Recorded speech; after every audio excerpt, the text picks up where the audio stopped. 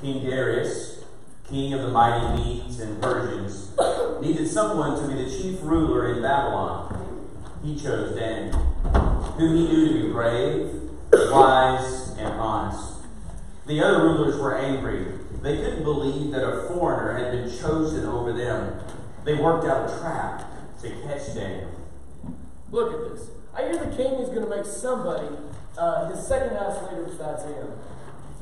Sure hope it's one of us. We definitely are the smartest rulers in the land. That's right. I mean, he'll probably pick Daniel. Just look at him. He's obviously the king's favorite. He isn't even around here. Makes me sick. Yeah. What are we going to do? We can't let Daniel get such an important position in the kingdom. I know. We'll get rid of him. Let's go to King Darius and get him to make a law that'll make Daniel do something wrong. Good idea, but what kind of law should it be? I know. A law that has something to do with Daniel's God. That's a great idea. Let's go. The Medes and Persians worshipped many gods, but Daniel worshipped only the God of Israel, the one true God. The jealous rulers knew that Daniel prayed often to his God. So with fast beating hearts, the rulers went to the king. O king, long live forever. What do you guys need to talk to me about? All the rulers have suggested that you should make a law that for 30 days no one pray to any god or man except to you. And that if anyone disobeys the law, they should be thrown to the lions. Oh, what a nice thing to suggest. My rulers must think I'm a great king if they want this law. Of course, I am a pretty good king. I like this idea. The law should be written down immediately. Very well. I will write it down. Happily, the rulers watched King Darius write down the law. They knew that once a law of the Medes and Persians was written down, it could never be changed. The law was then told to everyone in the land. Thank you, O great king. Go declare this law to all the people. Attention everyone. The great King Darius has made a law that for 30 days you cannot pray or worship any god except to King Darius. If anyone is caught breaking this law, he will be thrown to the lions.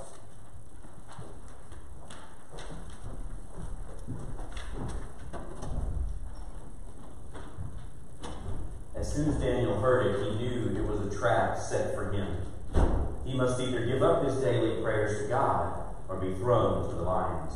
What am I going to do? I can save my life by not praying to God for 30 days. I could also save my life by just praying secretly in my head, and no one would know. Or I could find a hiding place and just pray there. But that's not what God would want. I have to do the right thing. Daniel went into his house. He went to the front room where he always prayed. He opened the window which faced towards Jerusalem, his own country far away. Daniel prayed to God to help him with this tremendous problem. Daniel did not try and hide his prayer, but prayed just like he had before the new law.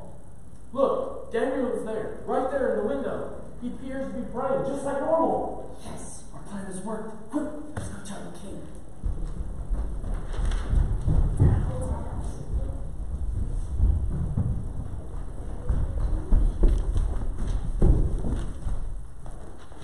King Darius, live forever. Did you not make a law that said anyone who prayed to any god or man except to you will be thrown to the lions? Yes, I did. You were the ones who suggested that I make such a law. Well, Daniel is one of the Jews captured from Babylon, has paid no attention to your law. He still prays to his God 3 times a day. How did this happen? I must find some way to change the law. Daniel's one of my favorite leaders. I must put an end to this law. All day, King Darius tried to find a way to help Daniel, but it was no use. King Darius himself had written the law down, and it could not be changed. King Darius, it is now evening. You must decide what you're going to do about Daniel. You must carry out the law as you wrote it. Indeed, Daniel must be punished. To show others that he broke your law, he must be taken to the lion's den. I have no choice.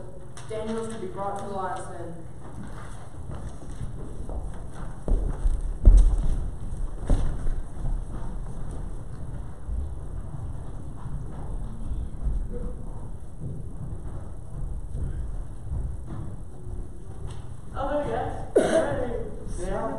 So the king and his officials brought Daniel What are you doing? to the lion's den.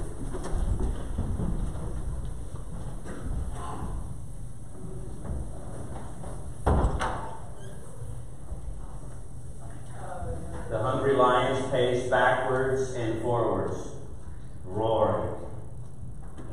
Daniel waited bravely. The men threw him in.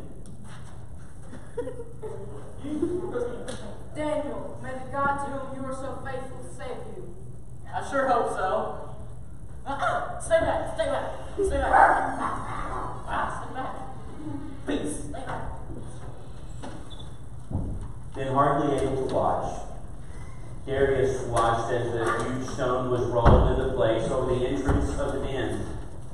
Then King Darius had to seal the stone with his own ring, so that everyone would know if the stone had been removed in a rescue attempt. Then King Darius went back to the palace. Back, stay back. Stay back. Yeah, King. Back, please. Daniel was frightened by the scary lions, because no one had ever survived a night in the lion's den. Daniel, do not be afraid, because you have obeyed me and prayed to me. I will protect you from the lions tonight. Thank you, God.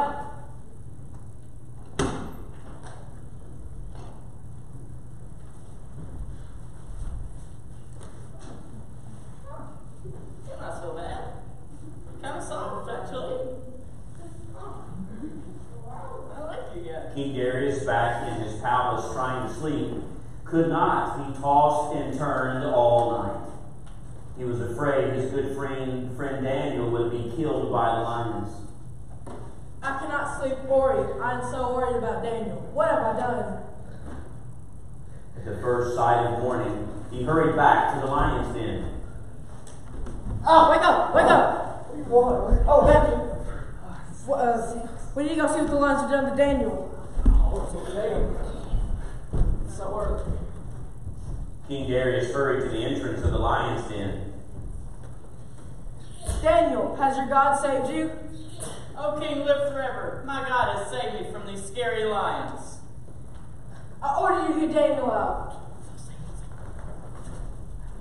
How is he still alive? I don't know. It seems impossible.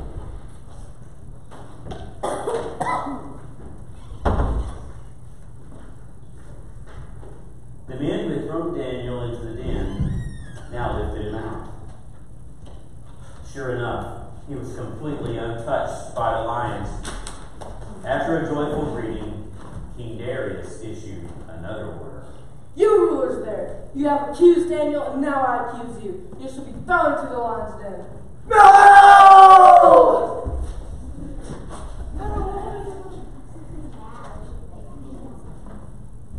And so the rulers who had tried to trick Daniel and the king were themselves thrown into the lion's den. Oh, we can do it alive! Ah! Even before they touched the floor of the den, the lions sprang on them and tore them to pieces.